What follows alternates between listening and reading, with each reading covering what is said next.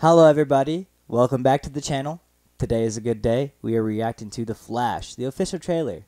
And just to let you guys know, this came out 3 days ago and I haven't seen it yet. So I'm going to react to it now and I'm going to jump right in like usual. If you are new to the channel, please take 5 seconds to hit that subscribe button, as well as leaving a like or dropping a comment below, and turn the bell notifications to all so you get notified every time I drop new content. Let's go ahead and get into it. Hope everybody can hear this. Another timeline. That's Wayne Manor. Another universe. Oh shit, that's Ben Affleck's Batman. Fighting to save this one. Because this is the world where my mom lives. Okay, that relates to the comics, Reverse Flash. But you can't do that. You'll break the timeline. That it can't help reliving. That was such a sick shot. Different people, different worlds. That looked like To each other with Bruce Wayne's hand. And when I mean Bruce Wayne, Michael Keaton. Michael Keaton's Bruce Wayne. my face. Oh shit. So my face. You know, all allegations aside, Ezra Miller, I think, will probably still pull this off. Who knows? To fix things. We could also Oh shit, yeah, Ben Affleck's in this too. I'm glad they kept that.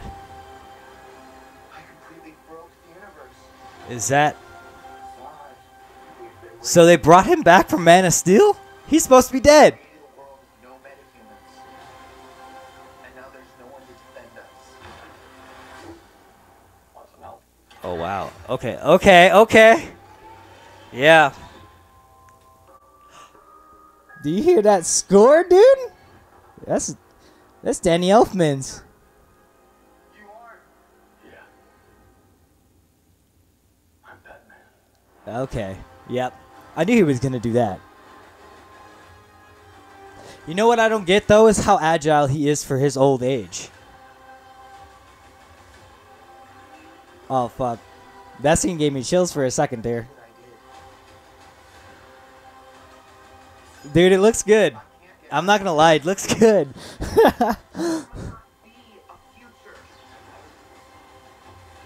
Whoa. Dude, the Batwing. It's the same Batwing from '89. We try not to die. That must be Superwoman. Yeah. That would make sense. They're breaking her out. It's not Clark. My name is Kara. I'm Barry. We're Barry. Hell yeah. It's almost like he fixed it up from like the first movie when Joker crashed it. June 16th. That's right around the corner. Damn. Oh, and you can get the comics that go along with the story. That makes so much sense. So at least they're going off comic book lore, might I say. I'm kind of excited for this. Again, all allegations aside, Ezra Miller and his little run-in with the law has not deterred me from seeing this movie. If in fact, Michael Keaton is the reason why I'm seeing this movie. And Ben Affleck, I think this is his last project as Batman. It's kind of devastating, but if you think about it, it's also a very good farewell. Now, I'm going to go ahead and just call it here because I have one more reaction to do. Other work to attend to. And I just want to say I appreciate you guys so much. And of course on TikTok, I broke a record of my own. And I really didn't expect it. So once again, please leave a like, drop a comment below, and as well, smash that subscribe button. Of course, I'll see you on the next one.